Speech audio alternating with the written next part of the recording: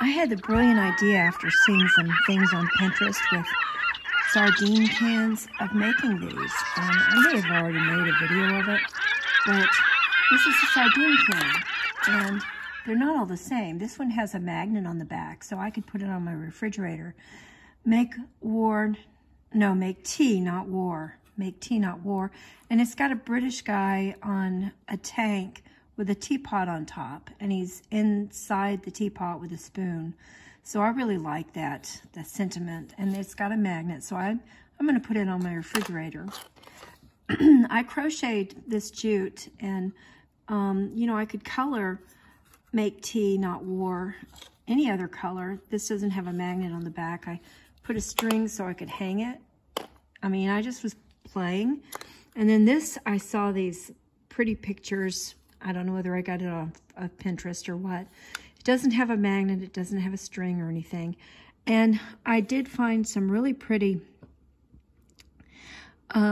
ribbon from last year that looked like trees. And I thought that would be pretty inside this.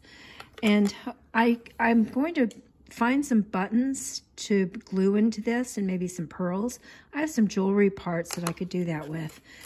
And I need to adhere it better with hot glue. This only has one bit of ribbon in it, and this has it on both the outside and the inside. So I ran out, and when I was getting close to the end, I just did put it there. So I would probably, you know, crochet something and put on the back. I've got some other things I could crochet. I need to do green, but it has something in it. Let me see what it says.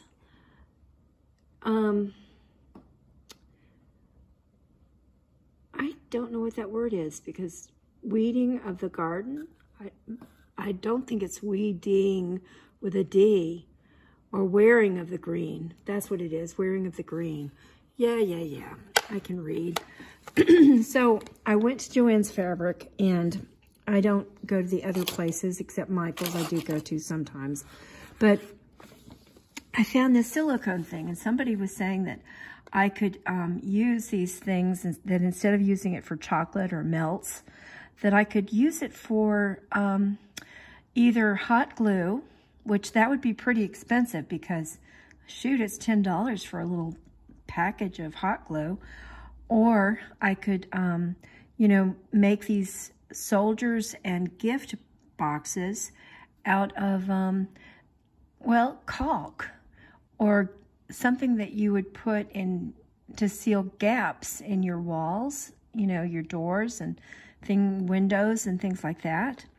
So anyway, I thought I would share that with you, that I have bought this. Of course, the other side looks a little different. You know, you'd fill it up with the stuff, and I bought some things for trim as well, because if you use tin cans, I have like 4 boxes of tin cans in my garage, and I wanted to do some crafts with them.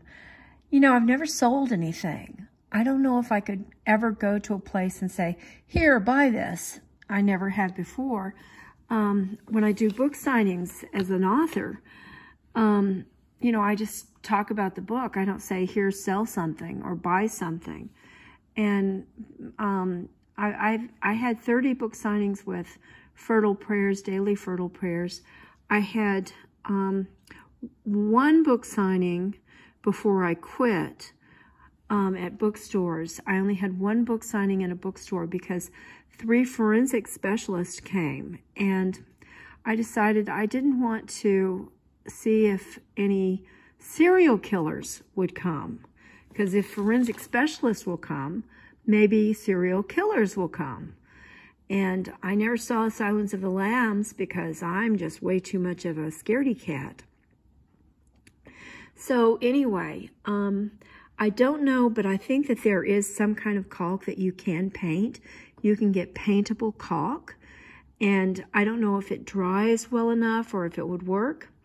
And so, okay, now I'm going to show you what my back porch looks like now that we've increased it.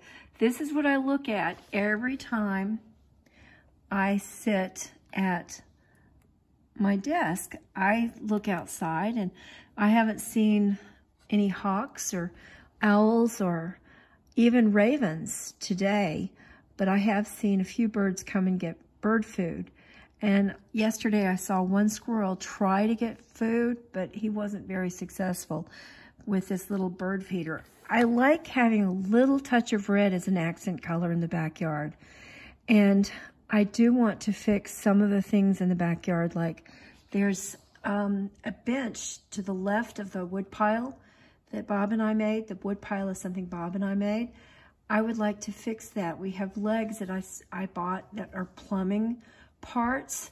I spent $200 on plumbing parts for our old front door, and believe it or not, the plumbing parts cost $200 at Lowe's before the pandemic, so now God knows how much it would cost. And my trees have leaves over on the right, the gum trees, and a couple of maples, and one, what is it, a very tall, skinny, what is it called? I'll remember after the video is over. But then this is a Japanese maple, and I've got a little Japanese maple that is not so pretty right over there by that broken bench. The bench that's got the crooked legs. And I told Bob I wanted to put the plumbing legs on that crooked bench, and he just has not felt moved to do that. But, you know, he might come home tonight, and I might have that done. And when the sun comes out, hopefully my Japanese maples will be brilliant red, but they're not red right now. And hopefully today, since it's going to be 80, I'm going to paint the benches. Now, if it rains, then I need to put them in the garage, don't I? I don't know. What do you think?